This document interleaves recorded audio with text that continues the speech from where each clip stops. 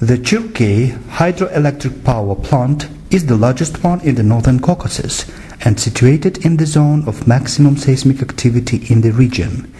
Its dam is 232 meters high. It is about 700 feet. Volume of the reservoir is more than 3 billion cubic meters. Filling of the reservoir began in July 1974. When the water level reached the height of 120 meters, it is about 370 feet. On December 23, 1974, the first strong earthquake of magnitude 5 was recorded near the dam. 17 days later, on January 9, 1975, the second one of magnitude 5.2 took place. Large number of aftershocks was recorded afterwards. Small depth of the earthquake focus resulted in destruction of houses located in the area. Over the next 17 years, up to 1990, more than 1,500 shocks with magnitude higher than 2 had been reported.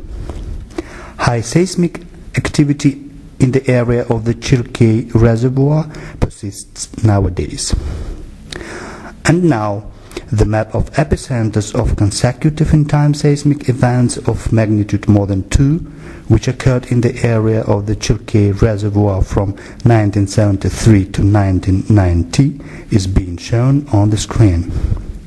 On the left side of the display, a synchronous change of water level in the reservoir is being schematically illustrated. And the changing number at the bottom on the right of the N is the number of earthquakes of magnitude more than 2, registered from the beginning of 1973 to the time of the year at the top.